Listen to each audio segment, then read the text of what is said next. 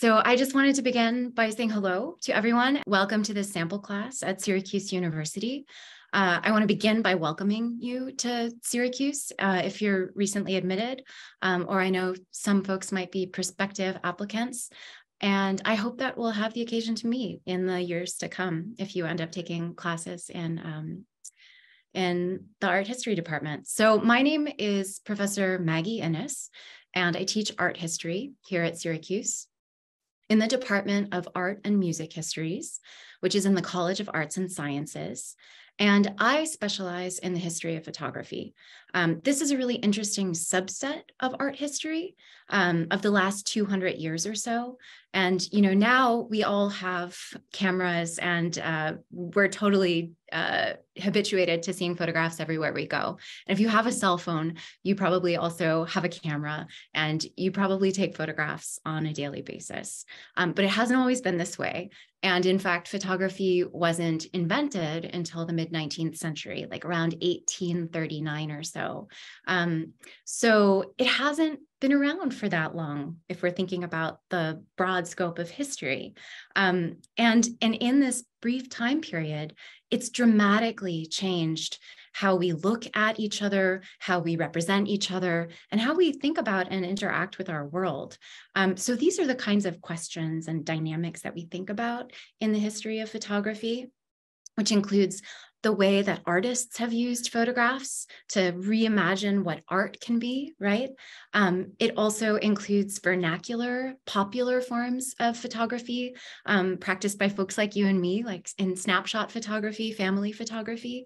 And it also includes the way that photography is related to larger structures, social processes, like colonization and imperial expansion and decolonial practices, protest photography, things like this. So dynamics of power and protest and resistance as well. So it's a really rich field. And obviously I'm biased, but it's my favorite kind of thing to talk about. And it's a really fascinating subset of visual history.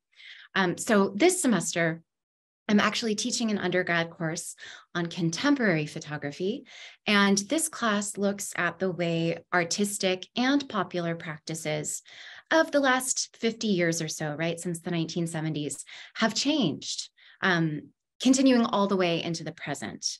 And this includes technological changes like the shift from analog to digital camera technology, which probably happened a little bit before y'all were born. But that was something that made a big impression on me when I was your age. But it also includes artistic developments and the ways that ideas about photography, ideas about what photography is and how it works, have also changed pretty dramatically in this short 50-year time frame. And today, I'm going to share some material from this course that seems increasingly topical, especially as we talk about ChatGPT and all that kind of stuff, artificial intelligence. Today, I'm going to talk about the relationship between photography and surveillance. This is maybe something we've thought about in passing, but haven't really interrogated this relationship in much depth. When we think about surveillance, maybe the first associations that come to mind are dramatic or sinister, right? We might think about secret government operations or spy movies or other kinds of pop culture treatments of this issue of surveillance. We might also think about the kind of alarmist articles we see in the paper about artificial intelligence and the kind of incursions into private life that this kind of technology is making.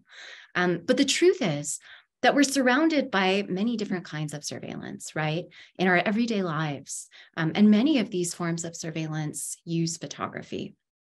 So photographic documentation is a basic feature of many legal and institutional documents, for instance, and you see some examples of that on your screen here. If you've ever been photographed for a passport or a school ID or for your driver's license, then you've encountered this kind of photographic documentation. And these forms of documentation and identification, they're kind of double-edged. Because on the one hand, they entitle us to certain rights and privileges in the society that we live in.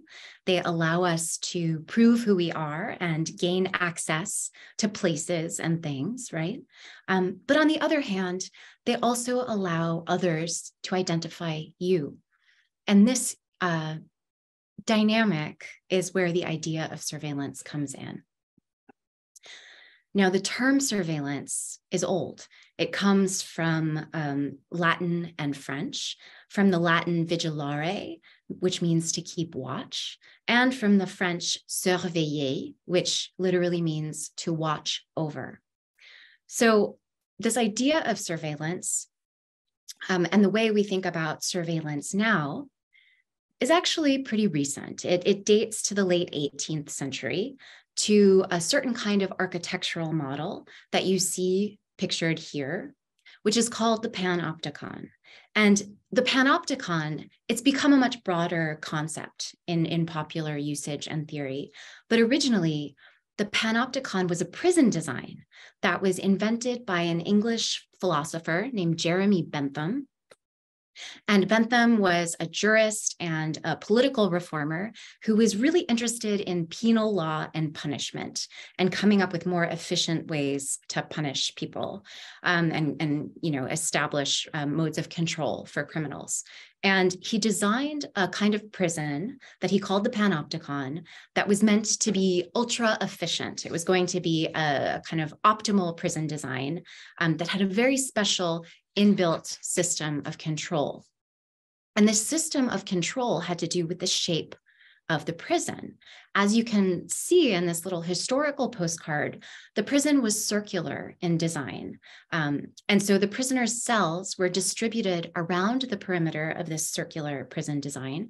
And there was a single watchguard tower right in the middle. And with this design, Bentham essentially created a space where the prison guards could literally watch over, literally surveil all of the prisoners, while the prisoners would be completely unable to see the guard. So this produced an asymmetrical, a one-sided situation, right? Where the guards had the privileged perspective, where they could see the prisoners without being seen in return. And this privileged perspective gave them power. So it's this dynamic of one-way looking, this ability to watch without being seen in return, that becomes the dynamic that we associate and theorize about modern surveillance. Now, historically, photography intersects with surveillance in really interesting ways, because sort of like the panopticon, the camera is also a device of one-way looking, right? Because when we stand behind our cameras, we're also the ones looking out and constructing our view of the world. So here I'm showing you a little caricature, a cartoon from the 19th century that actually shows a prisoner being photographed by a professional photographer, and he's being watched over by the prison guard. So you kind of get the sense of the camera serving as a kind of panopticon in this image.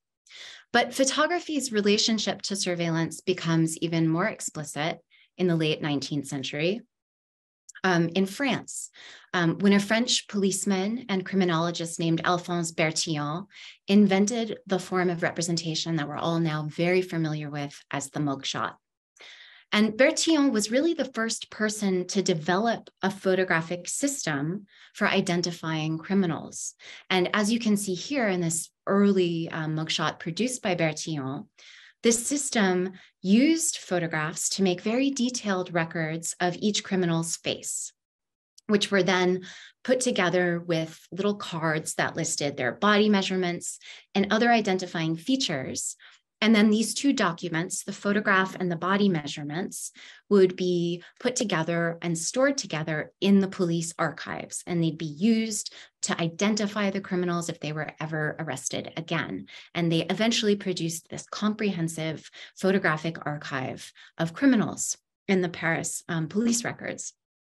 So with the mugshot, Bertillon comes up with this new use for photography, which isn't predetermined when the medium is invented in 1839, right?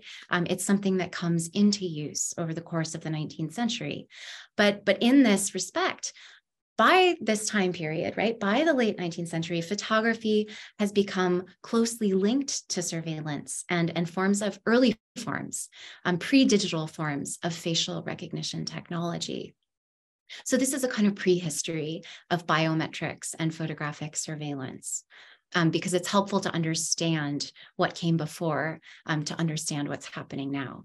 So when we jump forward to today, what we find is that photography's use in facial recognition technology has just multiplied. It's proliferated on the internet in ways that might not seem especially noteworthy to us in our day-to-day lives, but that remain very closely tied to surveillance and the way that surveillance has evolved in our own moment. For example, in 2014, Mark Zuckerberg's company Facebook, which is now known as Meta, of course, announced that it had developed a program called DeepFace. And DeepFace was able to identify faces with 97% accuracy, which is a really crazy statistic. This 97% accuracy rate means that, statistically speaking, this program DeepFace could actually identify faces almost as efficiently as actual human subjects. So this program that, again, was developed in 2014 had a kind of eerie human-like capacity to recognize faces in images. Now, to get this high level of accuracy, researchers had to train the program. They had to feed it photographs to get it to learn how to recognize faces. And the faces that they fed the program were called data sets. Now, data sets are essentially huge pools of photographs that get put into the program to teach it how to recognize faces. So it gets one photograph after another, and over time it learns how to recognize these facial patterns. And DeepFace at the time was trained on the largest facial data set of that moment. It was fed over 4 million photographs of faces of over 4,000 people. So this is a huge data set that it's working with. Now, at first glance, this might seem harmless enough. Facebook used this technology to do things that seemed helpful and efficient. It would automatically recognize people in photos. It would suggest tags for images, so it would make the process of tagging faster. And it would generate alternative text for visually impaired users. So these are good things in a way, right?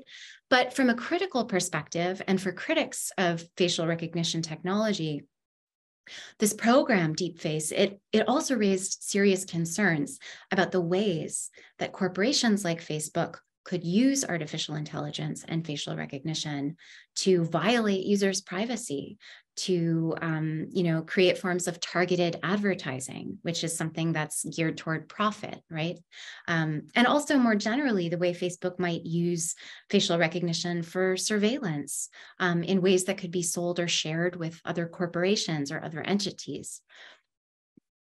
And we see these kinds of invasive and weaponized uses of facial recognition, this kind of worst case scenario that critics were concerned about, in another company called Clearview AI, which was founded in 2017. Now, unlike DeepFace, which was part of Facebook, Clearview AI was conceived as a kind of standalone facial recognition system that could be rented out for profit, right? It's a private corporation, private company that would collect images of people's faces from across the whole internet. So this is essentially an image scraping program that will just reach out into every corner of the internet, every image that's posted on every website, and scrape these images of people's faces for purposes of facial recognition. So this means that any photograph of you on the internet, whether it's on a school website or YouTube or Instagram, can be scraped from the web and used to identify you.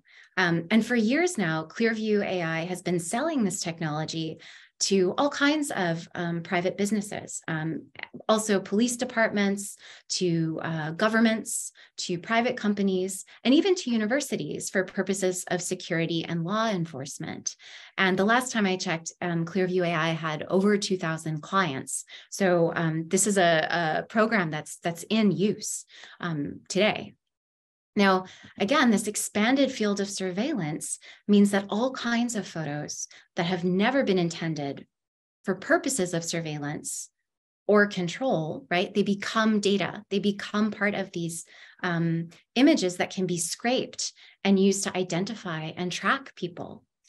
So the photographs taken of us by security cameras when we drive on the street or when we go to the store, photographs taken of us by other people when we're just out and about, or even the photos of ourselves and our friends that we might upload to sites like Instagram. These all become scrapable, searchable by programs like Clearview AI. So this raises a question, and it raises a question that a lot of contemporary artists have been thinking about. Photography, for much of its history, has been really closely linked to forms of surveillance, right? To forms of power and control. But the question that artists have asked in recent years is, can photography be used to subvert or resist or challenge these forms of surveillance? So I want to share a few artistic practices that take up this question with you now as a kind of way to think about some of the broader social potentials of art. Here you're seeing the artists Kate Crawford and Trevor Paglen, who are two very interesting thinkers who have been making work that looks at the way photographic data sets are made and looks at the way these data sets are used to train facial recognition systems. And Crawford and Paglen actually developed a project that analyzed one data set in particular. This is one of the largest and most influential image training sets, which was called ImageNet. And this was a database that was first developed in 2009. And it contains over 14 million labeled images that have been used to train programs like DeepFace, right? Train these facial recognition programs to identify objects in images. So Crawford and Paglen, they wanted to analyze and draw attention to the implicit bias within these labeling systems. So they created their own web-based program, which they called ImageNet Roulette. So you're playing roulette with images. And it allowed users to upload a picture of their face or any other picture that they might want to ImageNet Roulette. And then ImageNet Roulette would run the algorithm that it had been trained on using these data sets on the image. And then it would generate identification labels, the same kind of identification labels that are so important for facial recognition technology as well. So you could upload a picture of yourself, press the go button, and you get back the kinds of labels that the algorithm was producing about you. And you can see an example of how ImageNet Roulette works in this sample image of characters from The Wizard of Oz, which produces an array of surprising labels for these familiar cultural characters, right? So we see that the scarecrow is labeled as being in whiteface. The lion is a fauve, which is a French term and also a painting movement, meaning wild or primitive. Dorothy is somehow labeled as the Queen Mother. And the Tin Man is an astronaut, a spaceman, a cosmonaut. So these are not terms that we might ourselves associate with these movie characters, right? But based on the appearance of their face, these are the characterizations that the program is generating for them. Now, when ImageNet Roulette first debuted, it went viral because, as you can imagine, playing with images in this way is a lot of fun. And also some of the labels you get are just really outlandish. So it went viral on Facebook, on Twitter, on Instagram. All kinds of people were posting the results of their own image analyses on social media sites. And what people very quickly discovered as they began sharing these images was that the labels that were attached to the training set, the labels that their pictures would generate, had implicit biases. right? And these implicit biases had been encoded into the program by human programmers.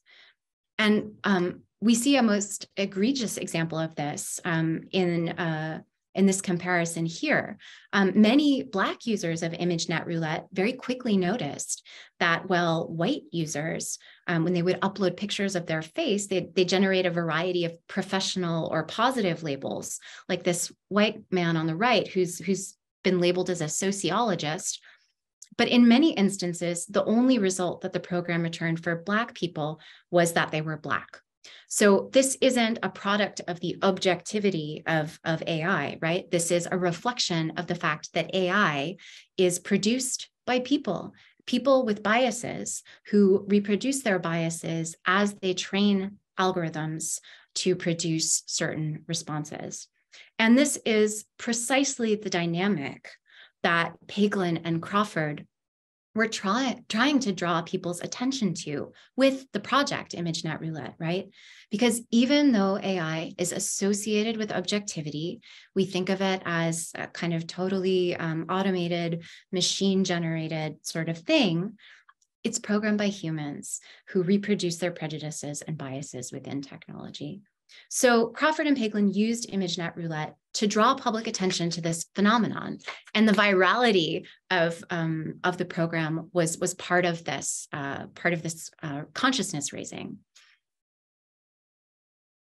On the other hand, we see a very different sort of visual approach to facial recognition technology in the work of artist Adam Harvey, who developed an app that he called Deface. This is a little bit of a pun because to deface something is to muck it up or destroy it or, graffiti it or something. But to deface also means to, in a literal way, means to remove one's face, right? So this app that Harvey developed, Deface, it used facial recognition technology, but it used the facial recognition technology to create a program that would actually remove faces from photographs, which you can see in this example of how the Deface app works. So Harvey conceived of this project specifically for activists and social media users to allow them to remove their faces before posting them to the web. So this would essentially make these images unreadable by other facial recognition technology. So Harvey is using facial recognition technology to subvert facial recognition technology with this project. Now, the last artist I want to introduce you to, who is thinking about modern surveillance technology, is the Bangladeshi American artist Hazan Elahi, whose work you see here. Now, Elahi is a really interesting and important figure because at around the turn of this century, after 2001, Elahi was mistakenly added to the US government's watch list. This was after 9/11, when a lot of Muslim Americans were being unfairly targeted on racial grounds.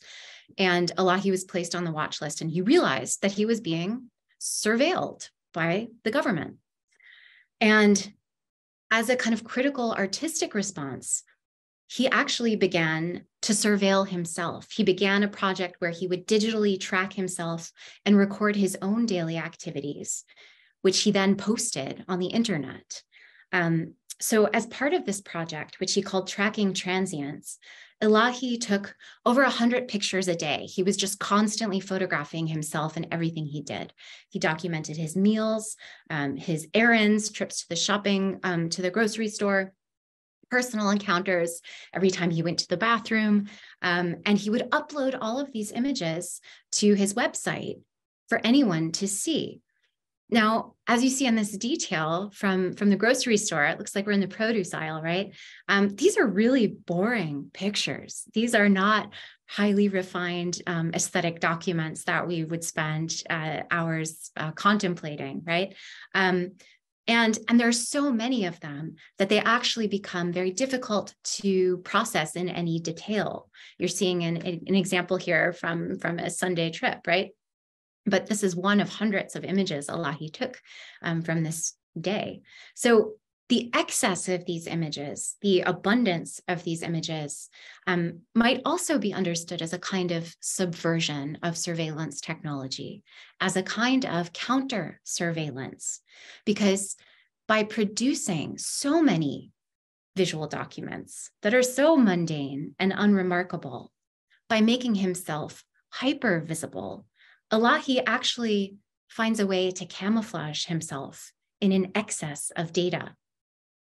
And we could also think about Elahi's project as a kind of critique of social media and a critique of the way that we're so eager to overshare, right? To post all kinds of personal details with the general public on the web. But by turning the act of surveillance inward, Elahi draws our attention to the banality of surveillance and the ways that we've normalized and become habituated to being surveilled. So as you can see with this kind of small little survey, these artists all take very different approaches to thinking about and working with photography and surveillance technology.